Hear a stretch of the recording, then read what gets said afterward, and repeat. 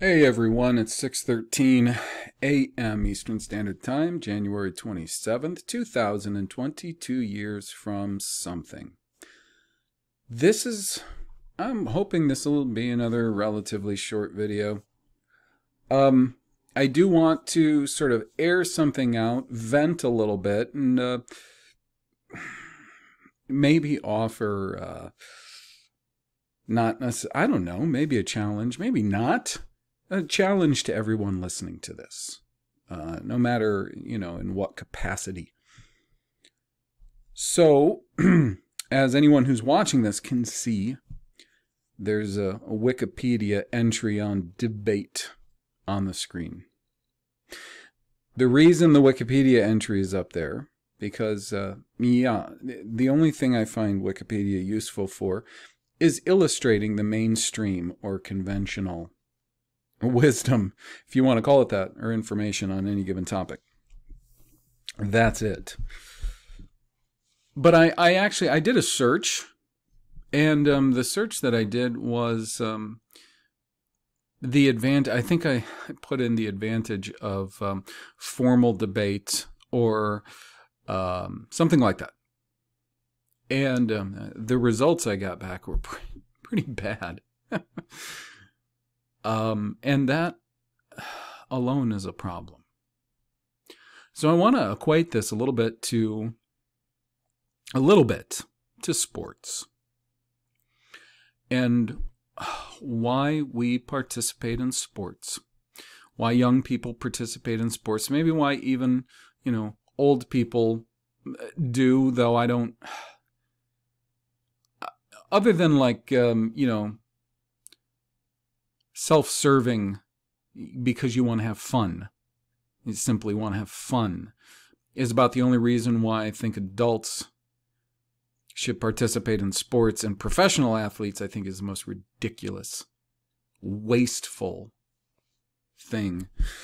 Okay, so I participated in sports when I was young.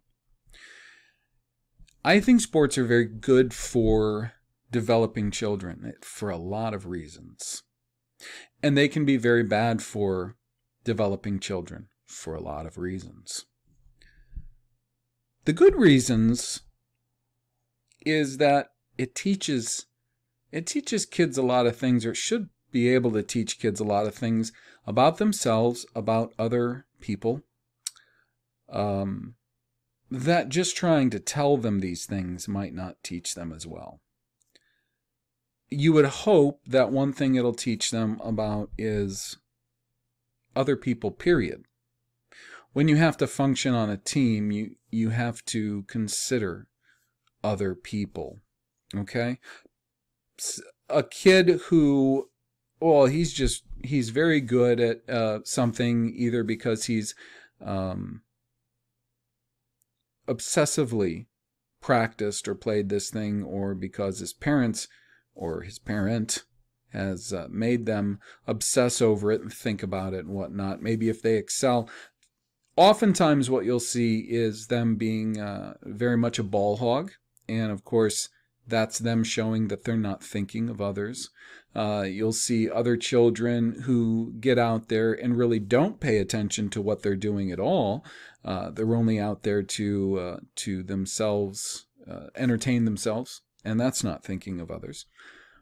So there's ways that I think a proficient coach, even from the youngest age up, is going to help to properly demonstrate to these kids how they and their actions affect the other person. The same thing works, now that's a microcosm, it works in a macrocosm, in our neighborhoods, in our communities, right? In our countries, in the world. Everyone's actions affect everyone else. You see,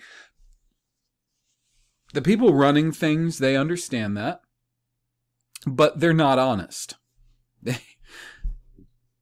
They like to play like they're honest, but of course they're not honest. Because they will use that precept that everybody affects everyone, everyone's action affects everyone, when they want everyone to when they want to force something like they've been trying to do for the last year or so on everyone, then they use that very true maxim. Everyone's action has an effect on everyone else. It's why in the Bible, in the nation of Israel and or Judah, or when they were one as Israel, everyone's actions affected the other person. And if the people were righteous at the time, they would single that person out for correction, whatever that correction meant. And it wasn't always stoning them, sometimes, a lot of times actually, it wasn't. The death penalty was for really extreme things. A lot of times it could be just putting somebody away. You literally have to ostracize them. Or there may be a punishment of restitution, things like that. But a righteous nation looks at someone who is being lawless, and they immediately move to correct that person, that problem, that behavior. That's a good thing. Same thing should work with team sports, okay? When somebody on the team is behaving in ways that is not good for the rest of the team, there should be a correction there. That's why the sports can be good, and they can be good for your physical health and your mental aptitude, your coordination, reaction times. These things are good because they can be very helpful when it comes to simply young people taking care of themselves. There's a lot of reasons why it can be good. Now, I'm saying all of that about sports because there's always good reasons why we have, let's say, traditionally, when our society, let's say, was a bit better than it is now, have put value on certain things and what we would put value on and what we wouldn't. A more righteous society would not put enough value on sports that literally these degenerates can make millions of dollars a year doing it for a living. But they would put enough value on sports that they would understand those things as far as how important it is for developing children and young people. They're very important for many reasons. And one of those reasons is also structure. Understanding that a game has rules, and that a lot of things can actually be decided by games if they're played in the atmosphere of accepted rules. Things can be concluded. Even apart from winning and losing, a lot of things can be concluded about, let's say, a certain team, how they were coached, as opposed to another team, how they were coached. All of a sudden, I decide to make a video, and everybody's texting me, and my son gets up, so I swear I can't win. Anyways, using that as sort of an analogy, and the idea of what a more righteous society, what they would focus on as being more important. I think we can look around a bit and see the degeneration of our society based on what we find is important and what we are willing to, or what we encourage to be the norm. And something that I'm finding with all of the new information that's coming out for, well, let's just say 10 years. A lot of information has either come out in 10 years, or a lot of people have become aware of information that was there that they weren't aware of in about the last 10 years. A lot of, social media and the internet has played a huge part in this, of course.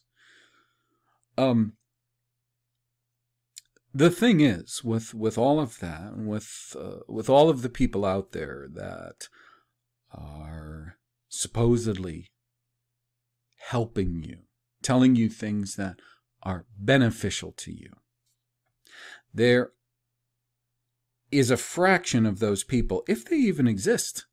And I don't think I'm being unfair when I say if they even exist. Maybe you guys can correct me. There's next to none of these people out there that will take the claims that they're making, the body of information that they are purportedly helping us through, helping us to grow using. There's such a small fraction of these people that will take that information and put it on the line in a real, structured game. That's very important. We'll do basketball. My son's in basketball right now. Let's do basketball. You take a team, let's say of 10, and you take a very similar team of 10. 2 different teams. Give them 2 different coaches that have 2 very different methods. And there are many very similar things about these 2 groups. They're not the same, but they're very similar in a lot of ways. Now, you can tell a whole lot about the efficacy of the methods and ideas that one coach has compared to the other simply by seeing how well one team plays as compared to the other. But the only way you're going to be able to really assess that is, for one thing, if there is, we already know there's a fairness basically between the 2 groups. But also that they are playing a real game in an environment that is strictly moderated by a referee and really unwavering rules. This is so important in judging how effective the method of one coach was as compared to the method of another coach. Or let's say the environment that one team had to practice in as compared to the environment another team had to practice in, or so on and so forth. You could keep comparing or weighing these different factors between these 2 teams. And so again, it's not just the winning or losing, which tells you a certain amount. It's also the way that they play, how well they did. There are many things that one can weigh and judge by watching these 2 teams play only in a rigidly structured, first off, the court that they're playing on, to make sure it's always the same regulation. This is why sports leagues have certain regulations. They have to use a certain regulation size ball. They have to use a certain regulation height of basket, type of backboard, rim, and I am still staying with basketball, okay, just for now. They're just required to wear certain shoes that fall into certain specifics, and at a certain point, they are, and right now, when they're super young, they don't cite them for traveling and other things like that, just because they would never be playing if they did that. But as they get to a certain point, then all of those league specifics come into play, and a referee has to call that game based on rigorous, unwavering rules of the game. And anybody out there who pays little to no attention to the real important things going on in the world would at least know that, and they would at least be able to affirm how important that is. That you're not going to be able to understand whether this coach, his method was good, or this coach, his method was not good. This one uses zone. This one uses man-on-man. This one uses zone in defense or offense. This one doesn't. This one switches it up. You can see how good those methods are based on what you observe in a game that has a rigid structure as far as rules and is refereed appropriately. Almost anyone could agree on that. And if they didn't, I don't know what's wrong with them. I think it's basic. So applying that same thing to academics, to ideas, to the pursuit of truth, we should logically come to debate. What you see today, what I see today, is an absolutely unacceptable lack of quality, structured, moderated debate. In many of these areas of pursuits of truth, fact, knowledge, understanding, we see a horrible lack of it. I made a video some time ago where it was a challenge to Christopher John Bjerknes to debate certain things, and really what I wanted to debate essentially was his claims, his many claims that the Bible was a specifically Jewish book, where I said that is certainly not true, and he can't back that up if we have a good, organized, solid debate, which he never agreed to. And there were people that were going through the right channels to get hold of him so he could be challenged with that. And he never would. Here's what we see anymore. This is what's sad. This is what we see anymore. What we see is not organized, structured debate where you have a proposition, somebody's arguing for the proposition, you have somebody arguing for the counter proposition. You agree on that beforehand. The debaters are able to study the work of the other. If it's available, they are able to formulate their topic. There is a structure given to them beforehand. How long they'll have for an introduction? Will they be able to respond to the other one's introduction afterwards? Will there be Q&A between the two? Will there be from the audience or moderators? You will have a structure, and you can work from this just like if it was sports. You will have a structure, you will have rules, you will be able to practice, you will be able to work up your strategy, and these strategies are based on knowledge. How we come about, first off, this is the other thing that's not even in circles of academics of the highest rank, we'll say, the PhDs, the masters out there. They don't spend nearly enough time, if any at all, going into the etymology of their arguments. Now, somebody suggested on in the comment section, I believe, of the most recent presentation that I put out, bringing it all together, that I should debate Charles Giuliani. Now, I'm familiar with Charles Giuliani. Anybody who's not, I have his book. One of them, I think he's maybe written a few. It is the book essentially criticizing the Bible. And I don't have it in front of me, so I'm sorry I can't give you the title. Let's just say Charles Giuliani. I know his work. I've read a good deal of that book. I understand his arguments and how he's formulating them and what are the bases of the things that he proposes in this book. I could debate him. If we had, for instance, if we had a good solid moderator with good solid rules, we knew the moderator was going to keep the rules rigidly, and we were going to play in a game where everything, what I knew going into that it wasn't going to be a free-for-all, which is what most of what they call debate. It is not debate. If they call an argument debate, it's not debate. If a guy has somebody else on his channel and they go back and forth, even if they're polite and they don't talk over each other, that's not a debate. That's an argument. That's a conversation. That's something other than a debate.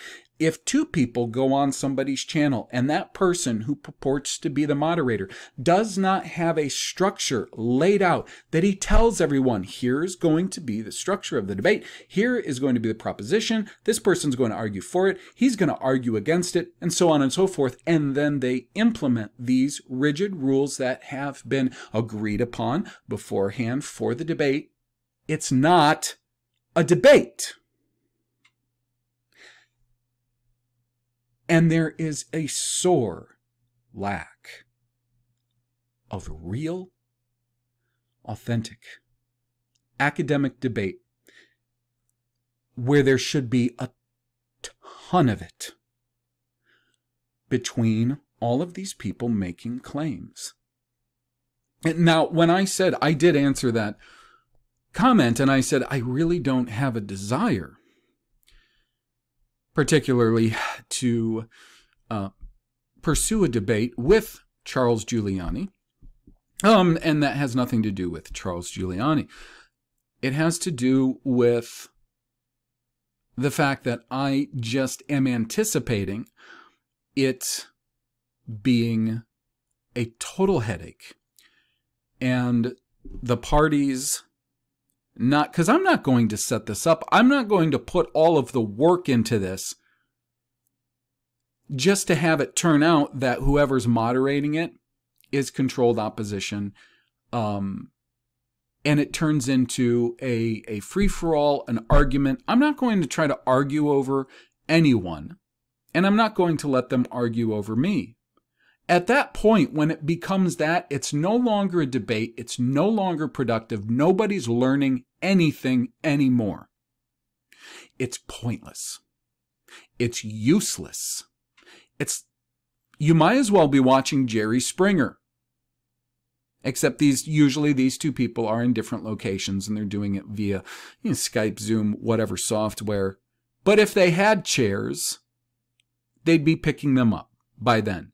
It's ridiculous. It's absolutely ridiculous. And everybody out there who claims to be presenting truthful ideas, they should be participating in some sort of guild in which is open to all academics presenting such ideas, and anyone should be able to challenge someone else in a certain... Now, you can't have... Look, you're going to get to points where there's going to be a ton of controlled opposition that are going to get into those guilds, and they're going to work with each other behind the scenes. They're going to say, okay, whoever it is that's part of this whole thing, they've got the ideas that we find the most dangerous. So we are going to absolutely hammer them as far as challenging them, and we're going to do everything we can to make the propositions that we are proposing as convoluted as possible. We're going to waste their time as much as possible, because if we do waste their time as much as possible, because by that time they won't be able to ignore these people anymore. Right now, they're mostly able to ignore people who are bringing up things they really, really don't want to touch. They're able to do that. That's been a tactic for a long time. But if you had this atmosphere of anybody who's presenting these certain ideas can either be part of this guild, just really an online thing, because all of this stuff can be done online. They're part of this guild. Anybody may challenge anybody based on a certain proposition, and it does have to be okayed by both sides. If the other side doesn't like the proposition, they say, well, here's the problem with that proposition that you're offering. There is this or that aspect which I find to be a straw man, or, there's an issue there. You can even have somebody moderating that. As I said, though, something like that is going to be absolutely filled up immediately with controlled opposition. You have to understand that. But what can you do? That's where we're at right now.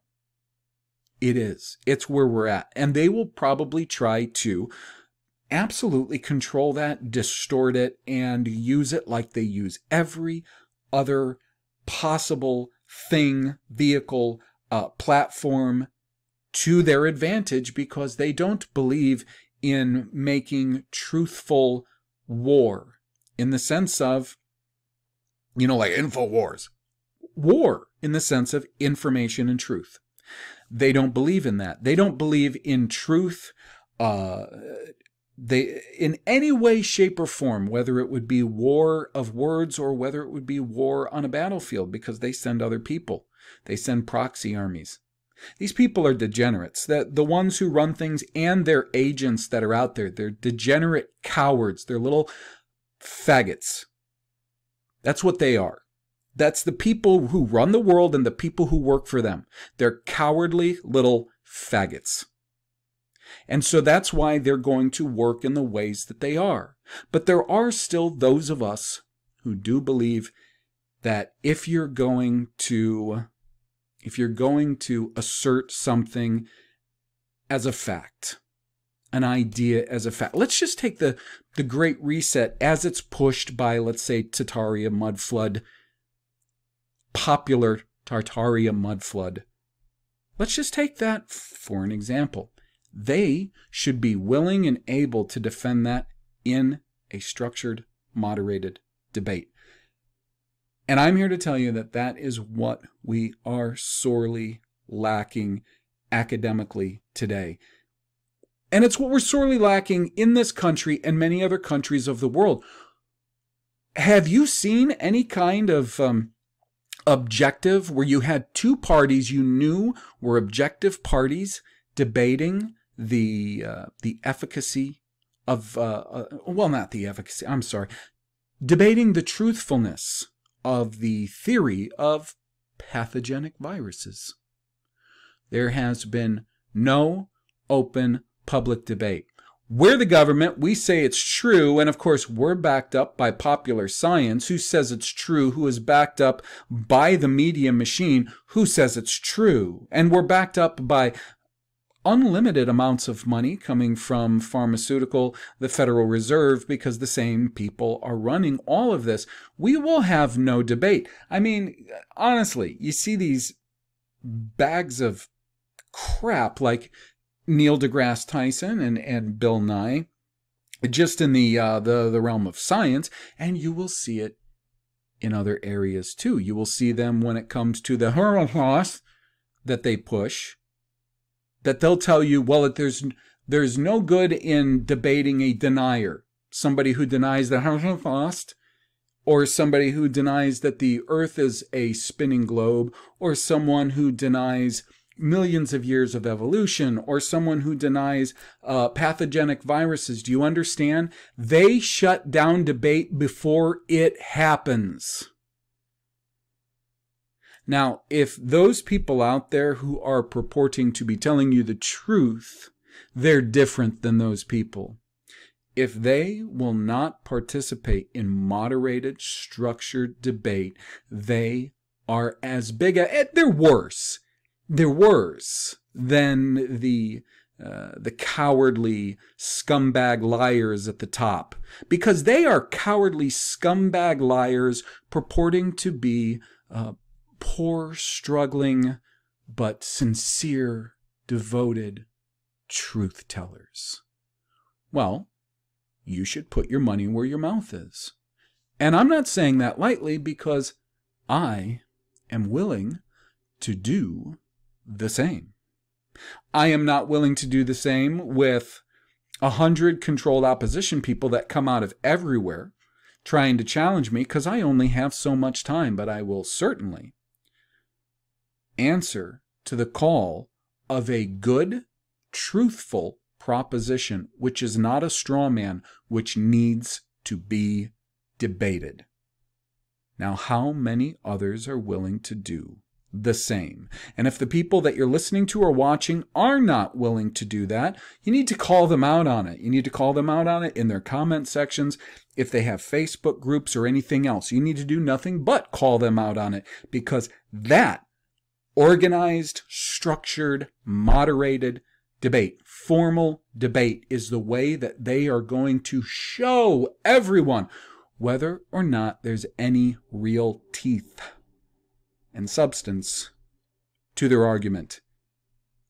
And with that, I'm a minute shy of 30 minutes, so I'm going to wrap it up. I hope you all have a good day. Thank you.